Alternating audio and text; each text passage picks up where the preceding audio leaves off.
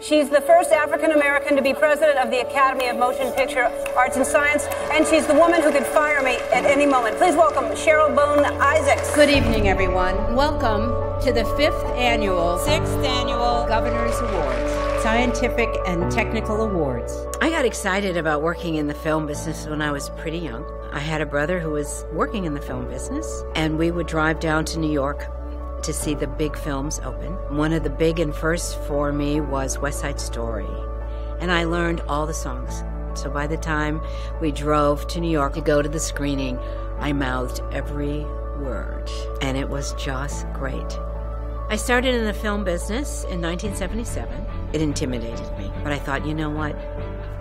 You gotta go for it. There were still challenges, you know, being a woman, being a minority. I didn't let that get in my way.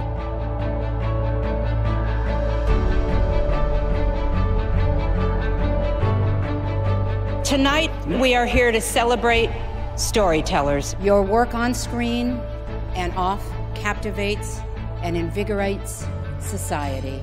You challenge us to see each other and the world in different ways and meaningful ways. I hope for each of you, your Student Academy Award is the first step in a very long and successful career.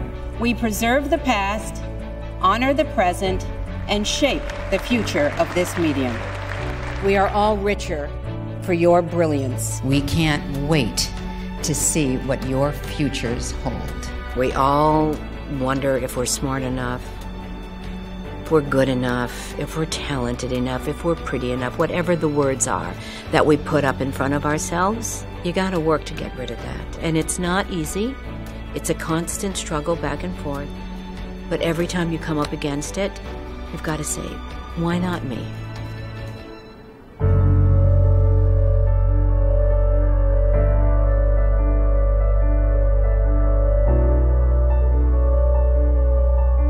To the movie-going audience around the world, thank you.